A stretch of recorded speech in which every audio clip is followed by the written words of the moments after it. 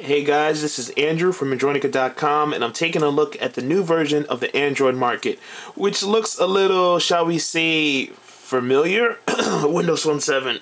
It's basically designed off rectangles and pictures, and you scroll through it, it's kind of disjointed. I don't like this at all, because it makes me feel like I'm a 6-year-old with ADD, because there's just so much going on, there's no organization to it.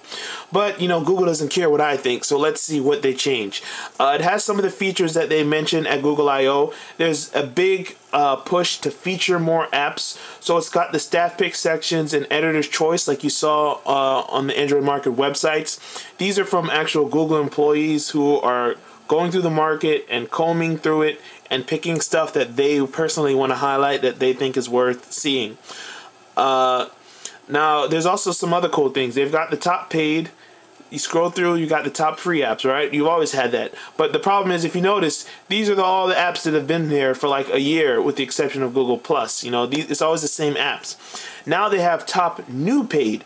So these are apps that just came into the market, that have been around for a while.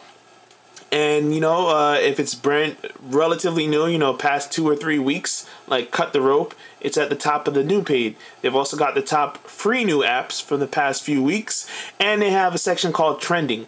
This is basically what's hot right now. So if I'm scrolling through, I can say, hey, you know what? There's a lot of people using the Guitar Live wallpaper. Maybe I want to check that out, and you can go and do that.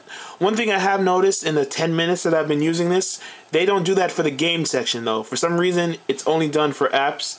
You've got the same featured parts. When you scroll through to get the top new and the top free, they don't have that.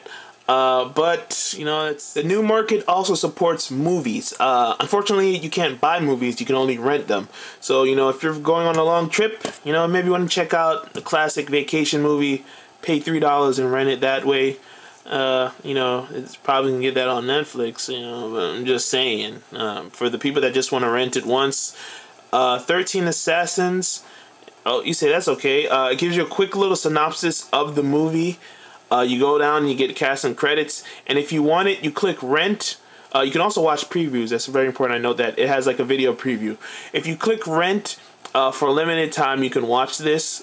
I forget the exact date. Don't quote me on that. But the point is, you have a limited time, so watch it as soon as you get it. But this is only available in the United States. So if you're in the UK, in Canada and all those other places, they don't have the licensing agreements to rent movies to you. So that's the only way you can get it. Battle of Los Angeles. I'm not going to turn into a little movie review or whatever. Basically, you guys know it's there. As you see, I tapped the little share button, right? That's the Android share function. I can add it to read it later. I can share it on Facebook. I can send in a Gmail or whatever I want. It's pretty cool if you want to have like a bookmark of an app or something.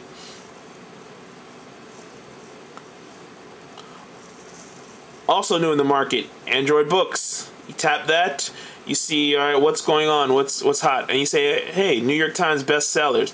This is basically a list of the top selling books in the United States, and it's really cool that they've included this in here, because Game of Thrones tells you that's a popular book right now. You can get a free sample of it, or you can pay $9 and read it, and of course you can read it in your Google Books app.